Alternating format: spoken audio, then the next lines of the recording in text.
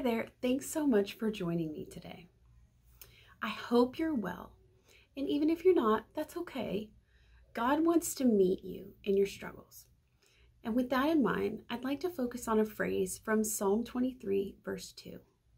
It says, "He leads me beside still waters."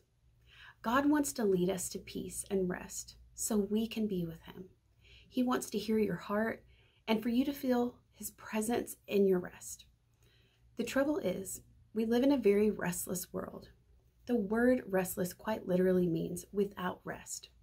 There's so many distractions and chatter if we aren't careful to turn it off at times. I know I am often the creator of a never-ending to-do list, and I sometimes feel guilty for not checking something off that list for an entire day. But that's okay, because some days rest is exactly what we need.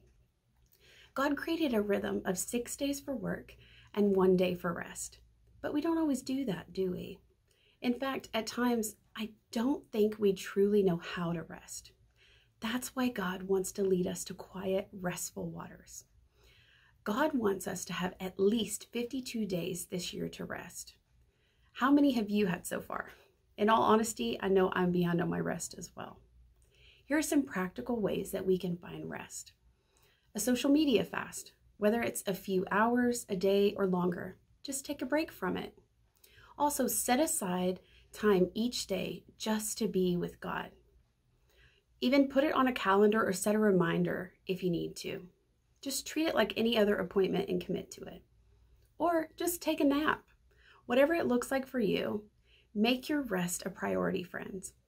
I don't know about you, but I am so grateful to have a Father that wants me to take rest and find peace in just being with Him. Thanks so much for watching.